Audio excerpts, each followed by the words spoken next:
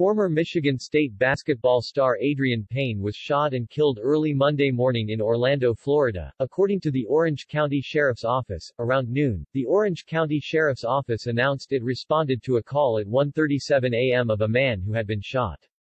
Payne was transported to a nearby hospital, where he was pronounced dead. Deputies arrested a suspect in the shooting, 29-year-old Lawrence Doherty, at the scene on a warrant for first-degree murder. Payne, a 31-year-old native of Dayton, Ohio, played for the Spartans from 2010 to 14 and earned second-team All-Big Ten honors his junior and senior seasons. Perhaps his biggest legacy came as the 6'10" forward befriended a young girl from St. John's stricken with cancer, Lacey Hallsworth, who became a fixture around the 2013-14 Spartans. Payne held her to help cut down the nets after MSU won the Big Ten tournament title in Indianapolis, and the story of their friendship became a major national story throughout the Spartans' NCAA tournament run that ended with an Elite Eight loss to Connecticut.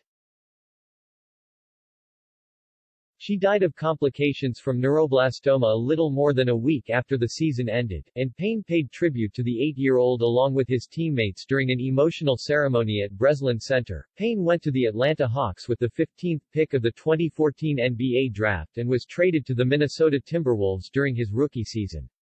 He played 107 NBA games over 3 seasons, finishing with 5 games in 2017-18 after signing with the Orlando Magic, and averaging 4.2 points and 1.8 rebounds in 13.1 minutes per game.